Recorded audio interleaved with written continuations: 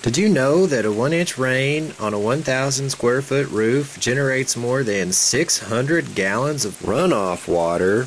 Hello, this is County Extension Agent John Pennington for Agriculture and Water Quality in Washington County, and today I'm going to be talking about how to build a rain barrel to protect water quality. In Arkansas, we average nearly 4 feet of rainfall every year.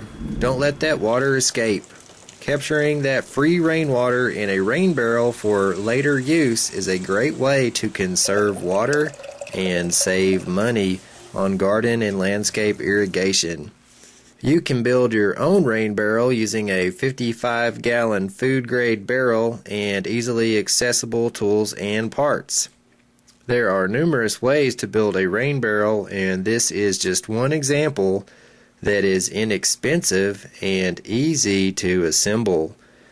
Beyond the barrel, the supplies needed include 3/4 inch pipe to garden hose connector, 3/4 inch bulkhead tank fitting, 3/4 inch spigot, Teflon tape, and fiberglass window screen. The tools needed will include a reciprocating saw, a drill with a 1-inch drill bit and a 1.5-inch hole bit, an adjustable crescent wrench, a staple gun, and scissors or a utility knife.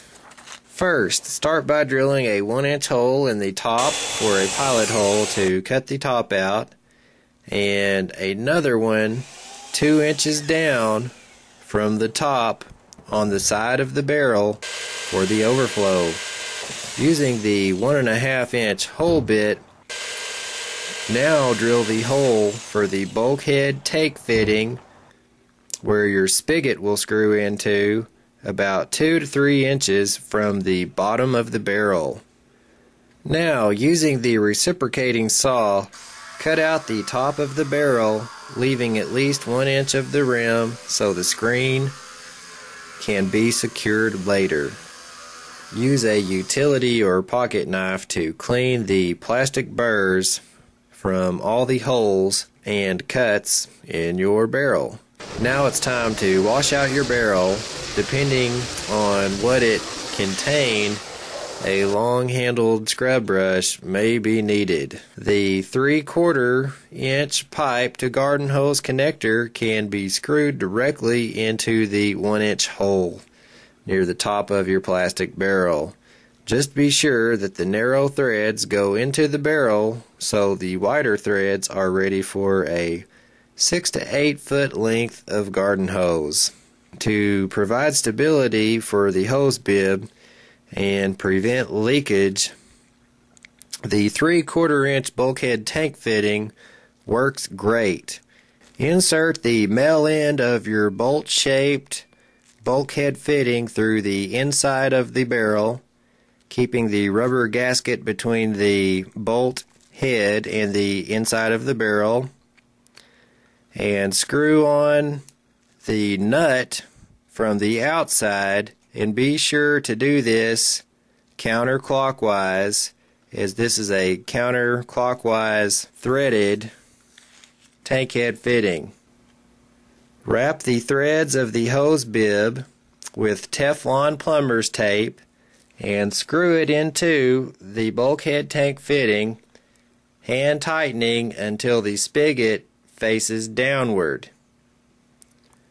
Now, cut a piece of screen large enough to cover the top of your barrel and staple it into the 1-inch plastic rim around the tops of the barrel.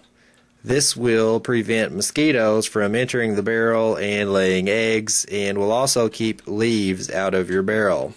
Once you've got it stapled down, trim the edges with a utility knife or scissors along the inside rim to give it a neat look, and that's it. You're done. Your rain barrel is built. Now your rain barrel needs to be outfitted at the house, and the first step will be to find out what kind of platform you want to set your rain barrel on top of. Wooden crates or Concrete blocks or bricks are all great options, and you will need this rain barrel elevated on such a platform because the water flow works by gravity. Once you are happy with the height of your barrel, it is time to mark and make your cut on the downspout.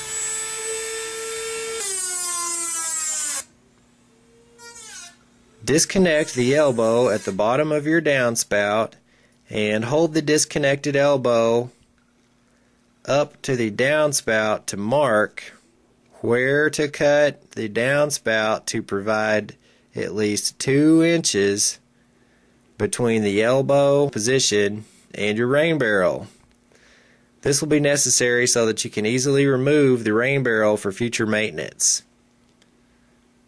Cut the downspout at this line, and now reconnect the elbow to the downspout and place your barrel underneath it, and you are now ready to harvest rainwater from your rooftop.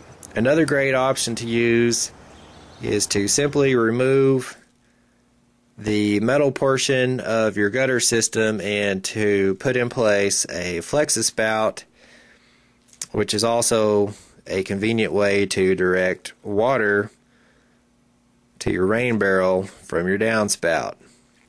Be sure to have some watering cans, a hose, and a soaker hose to use your rain barrel. Remember to drain it in winter so that it does not freeze and bust the barrel.